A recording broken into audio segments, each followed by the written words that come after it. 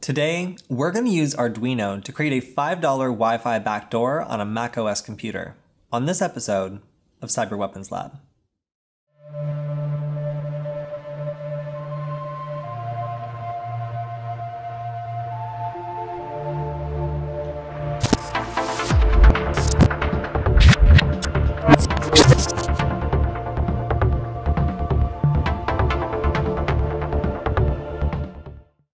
The goal of our attack today is to take a macOS computer and force it to connect to a rogue access point for the cost of about $5. Now, the way we'll do this is to use a USB rubber ducky style device that's actually running Arduino and costs about $1.50 on AliExpress. The second part of our attack will be using this ESP8266 based D1 mini board, which itself costs maybe $2, in order to create that access point so that the entire setup uses Arduino and we don't really have to spend very much money to capture the data connection of this macOS computer and do all sorts of bad stuff. Now, in our example, we'll be sending a simple web request, but we could scale this to do all sorts of nefarious things. And there's a number of advantages to being able to communicate over a local Wi-Fi link because we bypass a lot of firewalls, and we also make it so that we can arbitrarily cause this laptop to disconnect and reconnect to our rogue network. Now, in order to follow along, you'll need to have Arduino installed, and you can also check out the Null Byte article linked in the description if you get confused, because there will be a lot of details there. Once you have an ESP8266 type device along with a DigiSpark board, then we can begin. Now today we're going to be using some Ducky script type principles with Arduino in order to use a really low-cost hardware version of a traditional Ducky script attack. Now the payload we're going to be creating relies on a couple macOS commands which will allow us to basically insert a Wi-Fi network into the preferred network list. And what that means is that the computer will trust it, automatically connect to it, and we can use that to do a variety of nefarious things. Now to get started, we need to look at the hardware we'll be using. In this case, we're going to be using a DigiSpark, and that requires a little bit of setting up. Now, a DigiSpark doesn't how do I describe this? It doesn't really receive code the same way that a D1 Mini or any other ESP8266 type board receives code. You don't plug it in and then, press upload, because you need to press upload first. It basically has a bootloader that requires it to, after you plug it in, check to see if there's any code that needs to be uploaded and then basically receive the code and update itself. And it won't be constantly updating, and it won't have serial the way that a other type of Arduino chip will. And that's just a limitation with its cheap form factor and the way it's put together. It's something that is worth dealing with, if you are willing to save some money and then deal with a couple of these little quirks that it has. So I recommend checking out the digistump.com/digispark page. It is a good place to get started, and it has a lot of the steps that we'll need to do in order to get this working.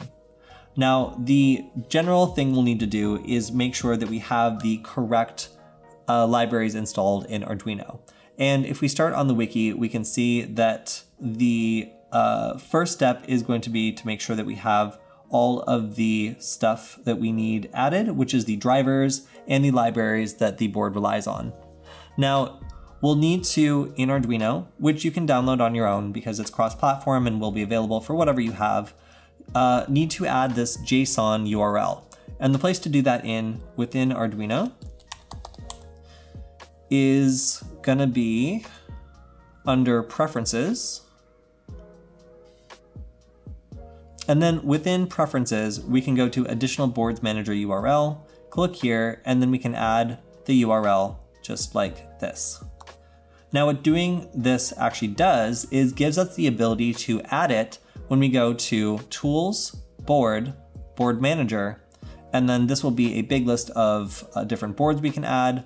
If we add DigiSpark, once it's done downloading the list of indexes, once this is finished downloading the platform index, we can, there's so many of them, see the Digistump AVR boards. We can click on Install, and once it's been installed, we can click on Tools, Board, and if we scroll down, select DigiSpark default 16.5 megahertz. Okay, so now we can write to the DigiSpark board. And one of the things we'll need to use is the digikeyboard.h. And this should be included by default, and in fact, it should also be one of the default sketches. Now, what we're gonna do today is use an example sketch we have for the ESP8266 called the Chicken Man game, which my friend and I made for the Layer 1 security conference and a series of Wi-Fi security hacking workshops we were doing. You can type chickenmangame.com if you want to check out this sketch. And today what we'll be using this for is a quick and easy way to set up a rogue access point and then have our computer be connecting to it. Now, the point of this game is a little bit different from what we're using it for today, but we're going to use this sketch to basically create an access point that when we send a signal to it will effectively turn on an LED. So this is definitely different from the normal purpose of this game. Instead, what we're going to be using it for is creating a Wi-Fi network and then sending a request that will just light up an LED.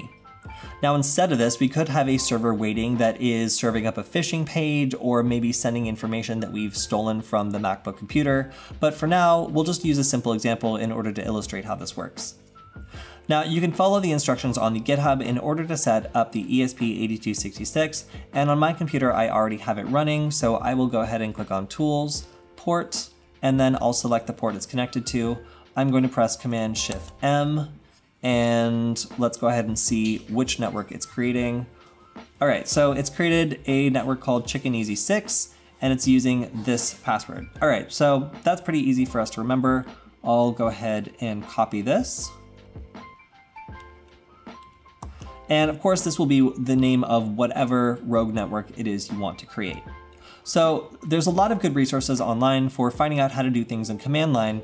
And on macOS, we can use airport commands in a terminal window in order to do things like disconnect from a network, reconnect to a network, and even add networks to your preferred network list.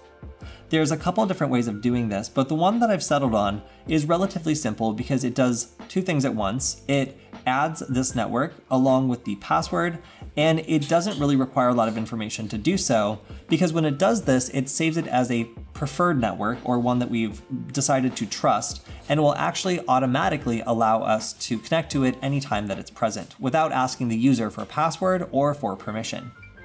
So the way that this is going to work is we'll basically use the DigiSpark keyboard here. And this library will allow us to do things like send delays and keystrokes the same way that we would with a USB rubber ducky. But instead of loading this onto a bin file and then putting that on the SD card, or on the micro SD card, we're going to just put this in an Arduino sketch and upload it directly. Now we can see that we need to supply the Wi-Fi name and the password. So the Wi-Fi name is going to be ChickenEasy6. The password is going to be 12345678990. And that should be everything we need in order to connect to this network, wait for 6 seconds, and then after 6 seconds, send a post request in order to turn on the red LED. And again, this could be virtually anything. We could be piping system information or a profile of this computer, or we could be setting up a backdoor that downloads a payload from this URL instead. So we're going to be pushing this to the DigiSpark, and we're assuming that at this point we have a computer that we want to plug this DigiSpark into in order to infect it, and then we have a rogue Wi-Fi network in range that we're going to force that computer to connect to. And this is, again, something that we can do in the future as well. So if we basically add this network to the preferred network list and tell the computer, hey, you should trust this in the future, we could, a year from now, provided they haven't deleted it, which most people never will, force them off of whatever network they're connected to, and they will connect to this rogue network that we've put into their computer's memory in preference to whichever networks are around them. And that's really cool because it means we can get a backdoor connection to their computer anytime we want, at least over Wi-Fi and at least with their data. Now, if we want to add something more complicated here, we can also add like a netcat backdoor, but again, that's outside the scope of this tutorial because we're just kind of keeping it simple with this hardware blend of Arduino for a Wi-Fi style attack. So we have this code we're going to put on our DigiSpark. And in order to do that, I'll need to take my DigiSpark and put it into an adapter so that it will fit into the USB Type-C on this computer. Once I am ready to do so, I will go ahead and make sure that I have DigiSpark selected. The port doesn't need to be this one, but we'll see if it works. And I'm gonna go ahead and press upload. And now it wants me to insert the device. All right, so as soon as I insert this, it should detect it. And if it does successfully detect it, it'll send the code and begin updating the DigiSpark. There we go. All right, so we flashed it. It's now running the payload. If we look, it is now waiting. It's opening a connection to this Wi-Fi network, and we should notice that our Wi-Fi should disconnect and reconnect to the rogue network. It's now posting a curl request to the rogue server that's being hosted on this rogue network, and you can see that we are getting content from that as well. So this is just a very simple example. We have the LED lit up on our board now, and the effect of this could be instead that we've sent over a bunch of password data. We could now be serving a phishing page, or we could have started a netcat backdoor and then downloaded a more advanced payload that would let an attacker start backdooring this computer and using it remotely.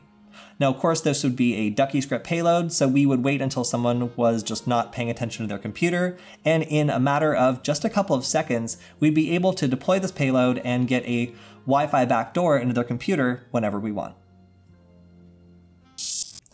While the attack we executed today is fairly basic, there's a number of ways we can expand on it and make it more practical.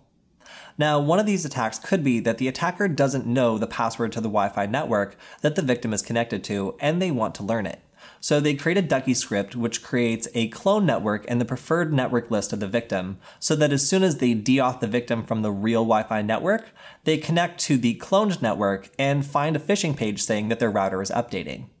As soon as they put in their password, then the attacker gets the password to the network and the victim gets connected back to their normal Wi-Fi network, none the wiser that suddenly they have a new guest on their network. Now, if you get confused while setting this up, you can check out the Null Byte article in the description, and if you have any ideas for future episodes, you can send me a message on Twitter @CodyKinsey, because I'd love to hear from you. That's all we have for this episode, and we'll see you next time.